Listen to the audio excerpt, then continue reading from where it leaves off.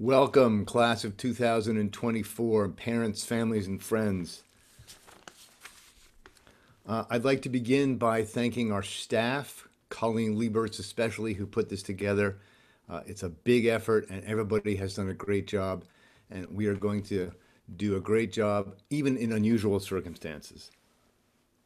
Before we kick this off and we go through a few speeches, I'd like to have everybody introduce themselves first. There's a lot of people here, even though here is a little strange this year.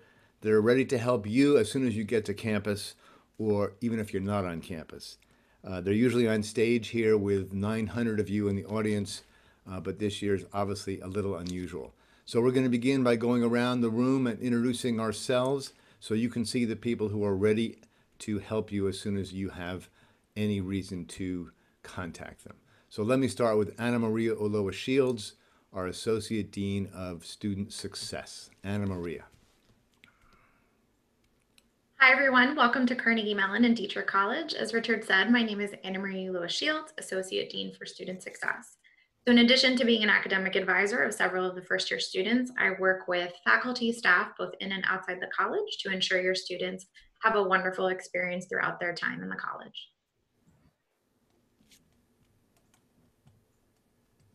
Good morning, everyone. I'm Jay Devine, Associate Dean for Undergraduate Studies in Dietrich College. And for those of you who may ultimately participate in our Senior Honors Program, I direct that program. I also happen to be the university's pre-law advisor. Welcome once again to Carnegie Mellon. Welcome, everyone.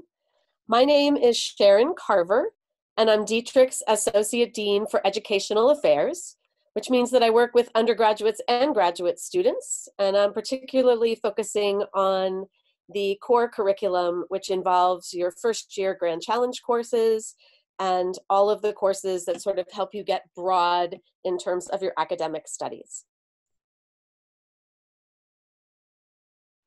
Good morning, everyone. My name is Gina Matusi. I am the Assistant Director in Dietrich College Academic Advisory Center, and I am one of the first-year advisors.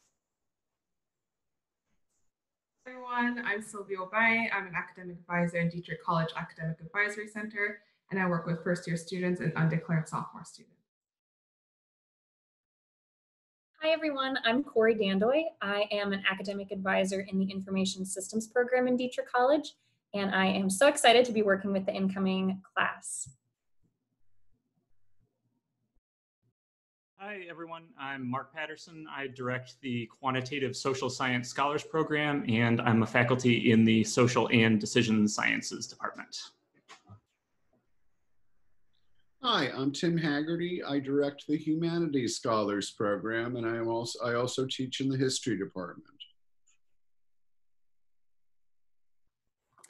Hello, welcome everyone. My name is Colleen Lieberts. I work in the Academic Advisory Center, managing a variety of programs that support the academic advising staff. Hi everyone, my name is Kim Pyatt and I'm the manager of the Pittsburgh Summer Internship Program, and I want to welcome you all to the CMU community. Hi everyone, my name is Joe Battolini and I'm a career consultant in the Career and Professional Development Center, and I specifically work with Dietrich College students. Welcome. Good morning, everyone. I'm Kristen Stanton. I am also a career consultant in the Career and Professional Development Center. Along with Joe, I'll be working with Dietrich College students on your career and professional development issues, and I'm excited to meet you all. Welcome. Good morning, everyone. My name's Erica Tatra. I'm an Assistant Director in Enrollment Services, and I'm the Hub Liaison for the Dietrich College and can answer any questions you have about financial aid, student accounts, or the Registrar's Office.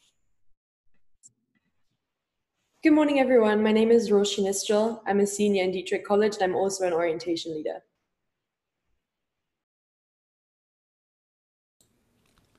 Thank you, everyone. It's great to see everyone here.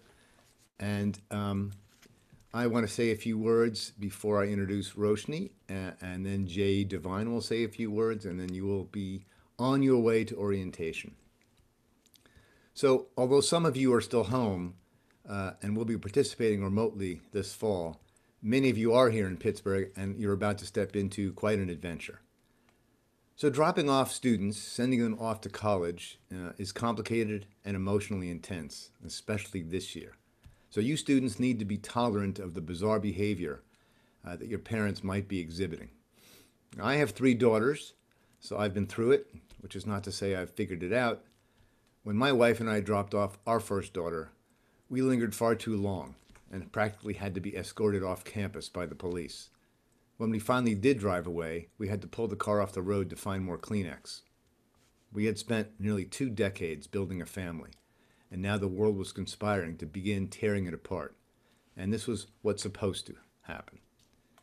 When we dropped off our 3rd daughter in 2008, whose Indian nickname growing up was "Resistance is Futile," things were a little different.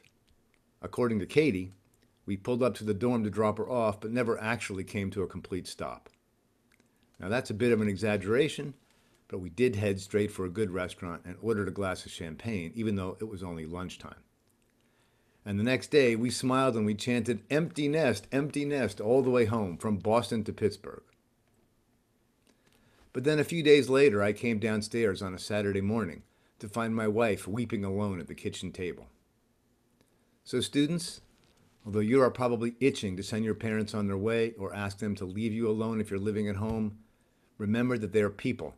People who have invested a large chunk of their life in raising you, and they're going through a complicated set of powerful emotions. Unfortunately, you are entering college in a very strange and difficult moment, the time of COVID. The bad news is that you are going to have to wear masks and physically distance and do many things on Zoom even though you're here.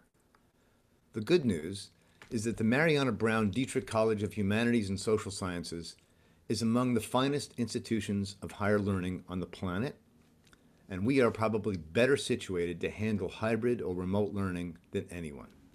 And let me walk you through a few slides to help make that point vivid and to situate the college you are about to enter.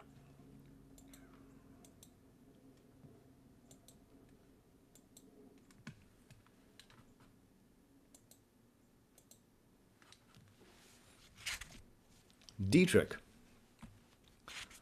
offers an education that is highly interdisciplinary, highly applied, and highly relevant. The result is that our students are among the most sought after in the world. The class of 2019, the most recent for which we have data, graduated a bit over a year ago, and they have done stunningly well. 90% of them answered our survey, and of those, almost 94% are either gainfully employed, in graduate school, or pursuing a passion, like volunteering or military service. If you want to pursue a graduate degree, then you'll be well suited to apply to the top places in the world. If you want to go straight to work, then you will be better situated than almost anyone to get a great first job. So college is not about your starting salary, but I know your parents are interested, so I will brag just a little bit. The median starting salary of 2019 graduates was $80,000.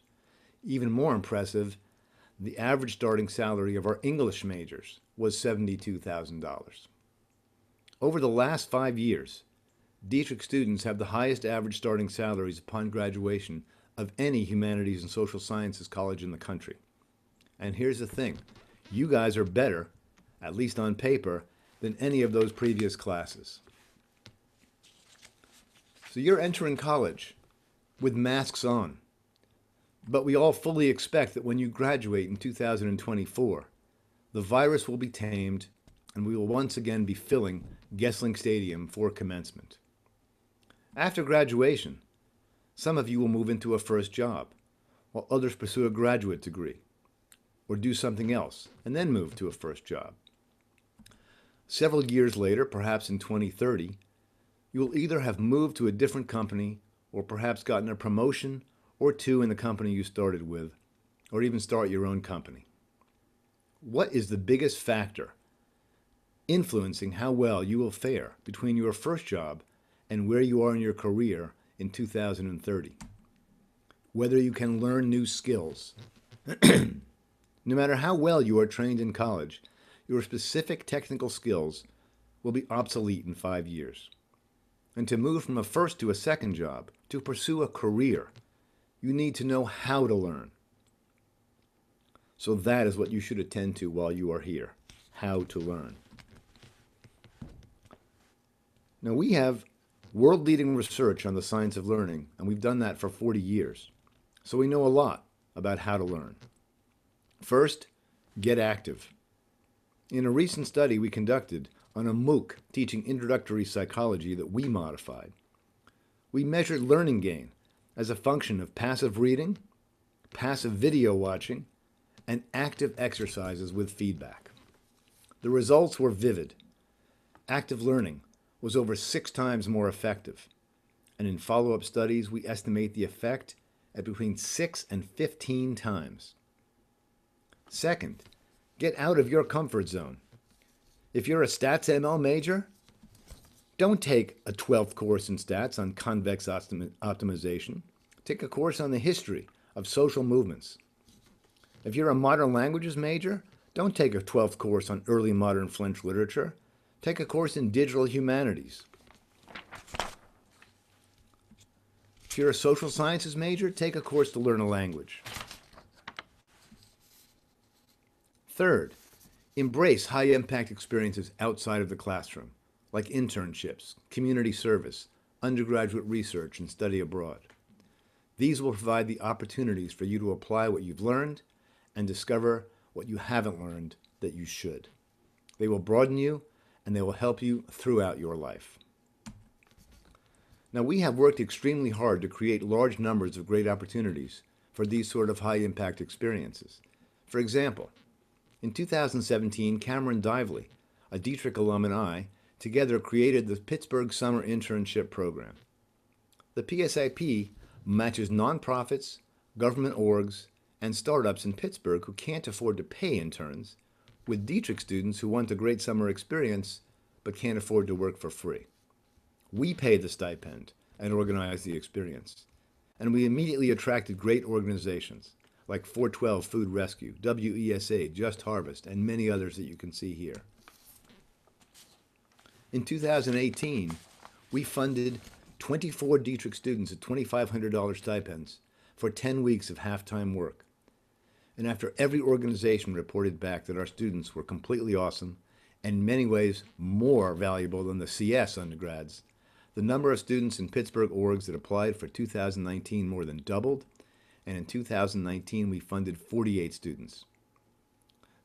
Again, the students and the organizations they work for had such great experiences that the numbers on both sides increased, and in 2020 we had 58 students lined up with internships when COVID-19 hit. Amazingly, all but 2 internships went ahead anyway. Almost all of our students work remotely, and most had a great experience. Ask your advisor about PSIP and the approximately 20 other internships that we fund outside of Pittsburgh. So I'm very excited about this program, and I want to make it available to every student in the college in the future. I think it will be transformative. I just need to raise money to fund it, and I know you parents are all still in shock from the cost of a year at CMU, but if you're interested in helping me with this program, I would very much welcome it. Continuing on the same theme, how to use college to build a better life and a career. Let me again stress the importance of taking advantage of the intellectual breadth that Dietrich offers. As the New York Times made vivid, studying the humanities is not just intellectually stimulating. Contrary to myth, it's highly practical. Why? Because to build a career, you need to know how to communicate, how to make things comprehensible to your audience, especially when the audience doesn't have the technical expertise that you do. The humanities take written communication to the next level. Take courses that involve writing, especially if you don't like to write. And what else does the 21st century world demand? Collaboration and teamwork. We have devoted a lot of time over the past few years to building interactive online modules on collaboration and teamwork. And we will be incorporating these modules into as many of your courses as we can. We are now working on modules that teach teamwork and collaboration in the online setting. Take it seriously. It's not a skill that comes naturally or easy to many, and it's especially challenging in a situation in which you are working on a highly diverse team. But the research is now vast and unequivocal. When handled constructively, diversity is an enormous benefit to a team and to an organization.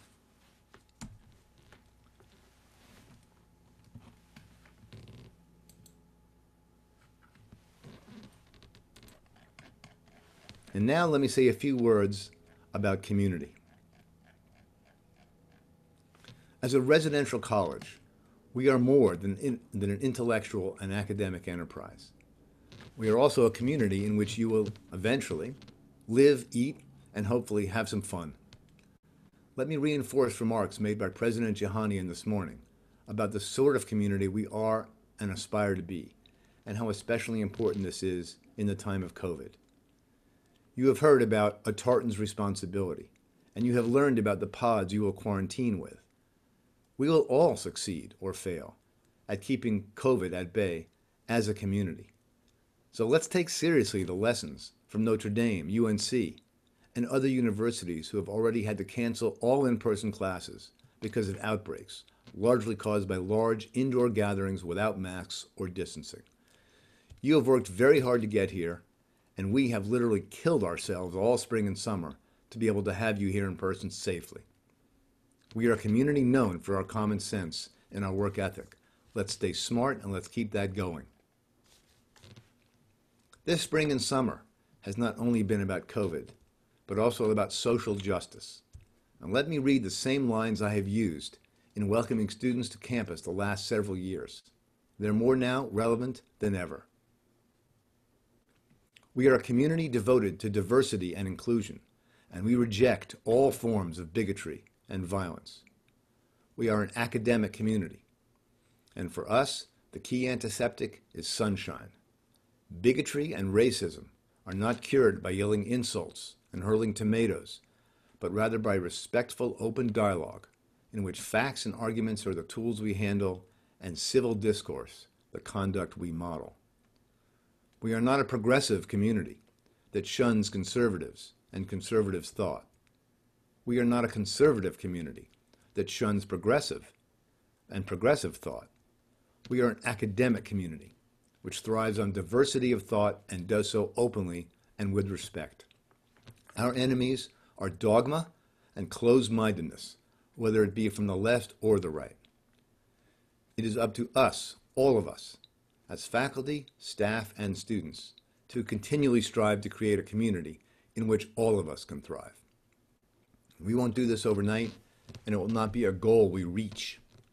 It's a process that we must embrace as forever ongoing. We're highly imperfect, and we'll always be so. But if we commit to work on ourselves relentlessly, then we will be a community that lifts the human condition rather than one that sets it back. So I look forward to meeting all of you in person, and I can't wait until that becomes the new, old normal. And with that, let me introduce our student speaker, Roshni Nishkal. Roshni is a senior in Dietrich College, studying psychology and cognitive neuroscience. Roshni is currently a member of the Dietrich Honors Fellowship Program, working on a senior thesis that will examine the contribution of visual pathways in the process of face recognition. She has also contributed to multiple research labs within Dietrich College and the greater Pittsburgh community.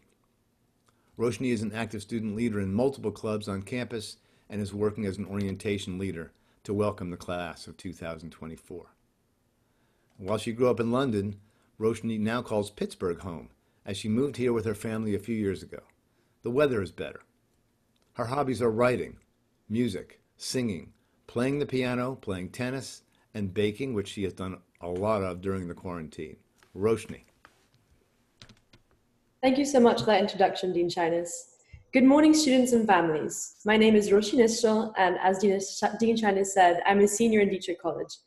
Firstly, I wanted to say congratulations on beginning your journey at Carnegie Mellon University and at Dietrich. You're about to join a college that is uniquely interdisciplinary and is a supportive family, a family I was welcomed into with open arms on day one. In times like these, where so many things remain uncertain, I appreciate that sense of family so much more, and I'm thrilled to welcome you into our family. The summer before my first year, I had scheduled my first meeting with my academic advisor, Anna Maria. I was excited but also very nervous to embark on my journey at CMU. I had no idea what I wanted to major in, and I had heard rumors that at CMU you didn't really have much time to decide. Anna Maria asked me about my possible major options, and I listed out probably every single major that existed in Dietrich. We both laughed, and she assured me that things would work out. Anna Maria also quickly dispelled the rumors and told me I did in fact have time to figure things out. I had until the second semester of my sophomore year, which is a luxury that Dietrich has. A piece of advice I have for you first years is to not be afraid to try new things. Even if you already know what you'd like to major in, take a class in a completely different field and you never know what you might discover. After many meetings with Anna Maria and trying a lot of different courses, I finally declared psychology with a minor in cognitive neuroscience. Even though my primary advisor was now Dr. Marlene Berman in the psychology department, Anna Maria and I still to this day meet to just catch up on each other's lives, which is a testament to the Dietrich culture of family and of forming genuine personal connections. Starting the second semester of my first year, I joined Dr. Marlene Berman's lab, which focused on the cognitive basis of visual perception. This was my first research experience and was the beginning of yet another lifelong connection that Dietrich has given me. Dr. Berman quickly became my mentor, both academically and personally, and helped me grow as a researcher and as a student in general. We even played squash together, which is a special relationship to have with one's advisor. I have been fortunate to become even closer to Dr. Berman this summer as I began my research for my senior honors thesis, and I look forward to continuing to work closely with her throughout the rest of my time at CMU. Dietrich has also allowed me to continue to pursue my passion for social justice advocacy. On day 2 of my orientation, I met Ayana Ledford, who is Dietrich's Director of Diversity and Inclusion. She made a joke and greeted me with her infectious laugh. Ever since that moment, I knew I would form a strong relationship with her too, and we have in fact done just that. In addition to being part of my personal support system at CMU, Ayana has connected me with many opportunities, such as my internship at the Women's Law Project, which fights for the rights of women, girls, and members of the LGBTQ+ community, and introducing me to the Data-Driven Diversity Lab, which uses psychology and behavioral economics to understand the experiences and sense of belonging of students of different identities at CMU. In addition to developing as a student academically, I've been able to excel in my extracurricular passions. I quickly discovered that although I have been part of many different organizations throughout my time at CMU, if you want to have an impact and have a deeply enriched experience, dedicating your focus and time on just a few main organizations is the way to go. After realizing this, I narrowed down my options and joined CMU SAS, a South Asian fusion all-female identifying a cappella team, where I've been able to continue my love for music and singing and been able to embrace my Indian heritage. And CMU ORM, CMU's Indian spiritual and cultural organization, which is responsible for planning and hosting large-scale charity events pertaining to the South Asian culture and religious festivals. Our biggest event is the Holi event, which has more than 2,000 guests and celebrates the Hindu festival of color during Carnival. My leadership in both of these organizations are just 2 examples of how extracurriculars have helped me grow my abilities and develop crucial skills. Thinking back to these memories, I would have never thought that being in person without a mask and within 6 feet of people would be something I took for granted. When we went online in the second half of spring 2020, those meaningful relationships I had formed with my advisors, professors, and friends reminded me of why I was so lucky to be in Dietrich. The mentors I previously mentioned all reached out to me to check in or to have a Zoom call. These small yet impactful actions made me feel supported and part of a community. Dr. Cody Mankey, the director of the Data-Driven Diversity Lab, led group support sessions and discussions throughout the summer pertaining to the horrific murders of George Floyd, Breonna Taylor, and countless Black Americans by police. It was these meetings that made such overwhelming and disheartening times slightly more manageable. Although these are difficult times, we are still part of a community and together we can persevere. With that in mind, you are now part of our family, and I can only imagine the added stress the pandemic has caused on top of the usual nerves of starting college. As an orientation leader, I hope to virtually help with your transition and to still make orientation a memorable and enjoyable experience. As a student at CMU, I hope to be there for you in any way possible, and I really mean that. Whether that's if you have questions about academics, extracurriculars, or if you just want to have a distance or virtual coffee.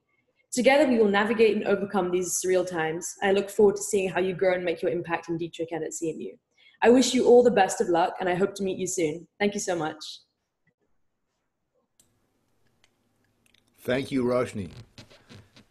Now it's my pleasure to introduce Associate Dean Jay Devine. Jay is the Associate Dean of Undergraduate Studies. And as we like to say in the Dietrich Dean's office, Jay has such a great institutional memory that he's forgotten more about Dietrich College than any of us will ever know. He's been here for many, many years.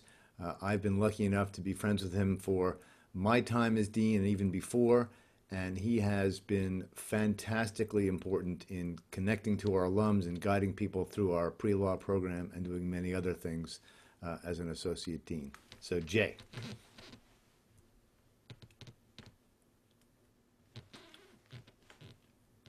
Good morning, everyone, and welcome once again. There was a time when deans like me, after a warm introduction from the likes of Dean Shyness, when deans like me would greet and try to motivate first-year classes with sort of intimidation tactics, like suggesting that half of you might not be here in a year because you would have an unsuccessful first year. The saying would go, look to your left, look to your right. In 1 year's time, one of you would not be here. One dean, in my experience, actually tried shame by telling us how much of our parents' tuition would be wasted for each class that we might decide to skip. It was actually $5 per class in those long bygone days. I have a feeling that decimal point in that calculation would move several positions to the right if we were to calculate that today. But times have changed. And we want to emphasize to you that you will be successful at Carnegie Mellon and in Dietrich College, and how you will be successful. But the question is how? How will you succeed? Unfortunately, I have no single secret that will guarantee your success here. Each of you will have such a unique journey here that I could not possibly offer you everything that you need to know in order to achieve the successes that you will no doubt have and reflect on and savor on your graduation day, which, by the way, will be May 19th at 11 a.m. in the year 2024 in Gesling Stadium, and we expect to see every one of you there. But I'll offer a few thoughts now that might be useful to you. I'm going to talk about paying attention, refresh and reflect, a little bit about symbolism, and a little bit about family. First, paying attention.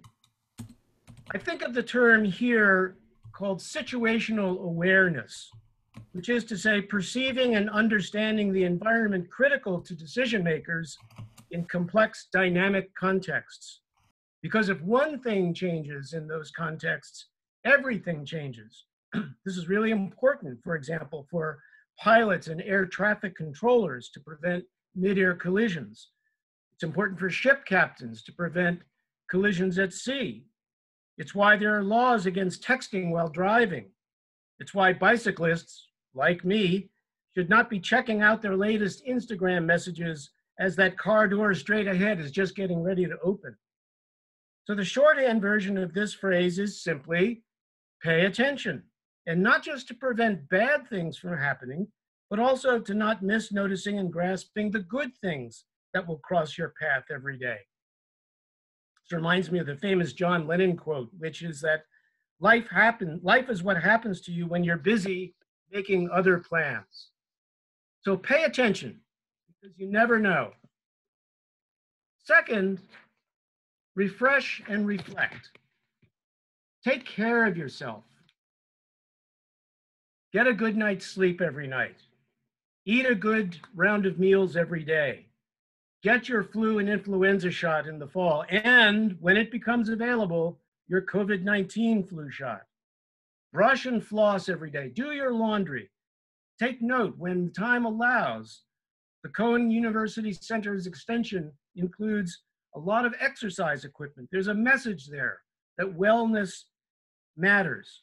Stepping away from your work at times to refresh. And while you're refreshing, reflect.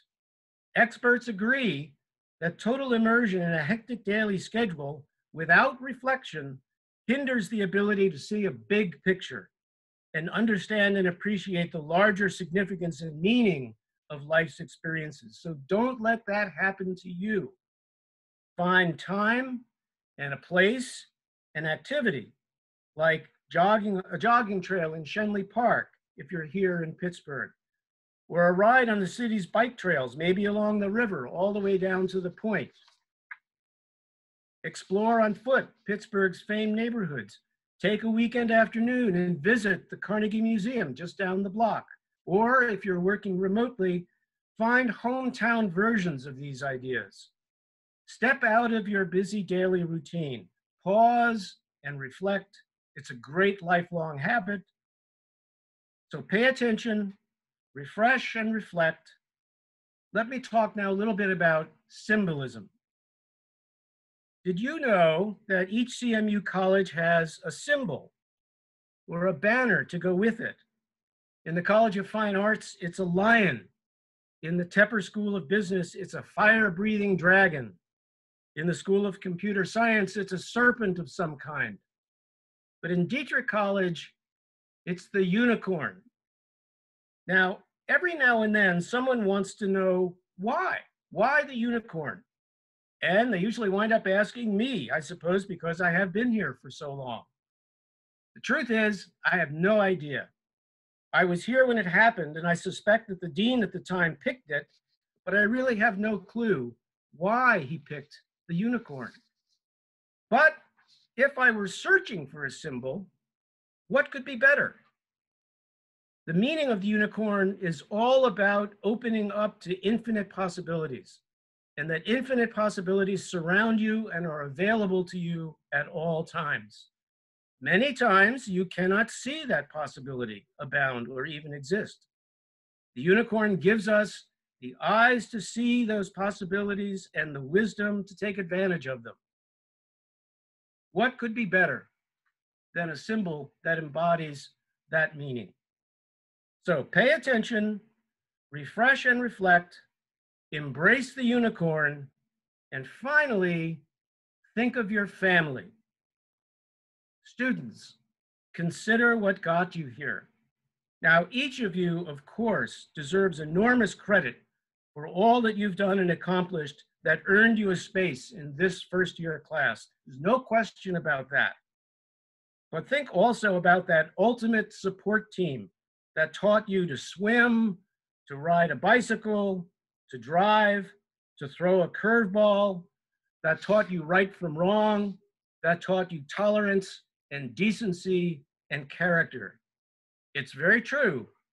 We will offer amazing things for you here, and we're committed to supporting you in every possible way in your CMU journey. And here again, I point to the staff you met earlier that symbolizes our commitment to try to fill in for family and support you and your students in your personal Carnegie Mellon journey. There are academic advisors, there are associate and assistant deans, special program directors, experts in student life and personal development, career exploration and planning. This group alone boasts over a dozen bachelor's and master's degrees, 6 doctoral degrees, and over 180 years of CMU experience. And all of this just to try to fill in for your family. So in truth, we're really just interim placeholders. They are your teachers for life. And I bet that they're really excited for you right now, but maybe also a little jealous. Maybe they're jealous because they've been to college themselves, maybe not. Either way, I bet they sense how special your experiences will be here and how thrilled they'd be to share it with you in one or more ways. It would still be your experience, students, but shared with them. So when you're in touch with them and they ask you, how's school? Don't just offer a one-word answer by saying, fine, or good, or okay. Tell them. Family members, you can help too. You could read the Tartan, the CMU weekly student newspaper. Comes out on Mondays, it's available online. So ask and talk with your son or daughter about what's going on here, what students are talking about, what they're arguing about, what they're asking about, what they care about. Students, think about sending your parents a copy of your course descriptions and syllabi. And family members, maybe you could read some of the same things that your student is reading. Consider some of the same questions that they're wrestling with. In other words, share their college experience. No extra tuition charge for that. So to recap, pay attention, refresh and reflect, embrace the unicorn, and draw your family in. Once again, thank you for your time and attention, and please accept our warm and sincere welcome to the college. We're thrilled that you're here, and we relish the opportunity to work with you and to come to know you. This concludes our welcome event. Thank you for joining us today, and again, welcome to the class of 2024. Welcome.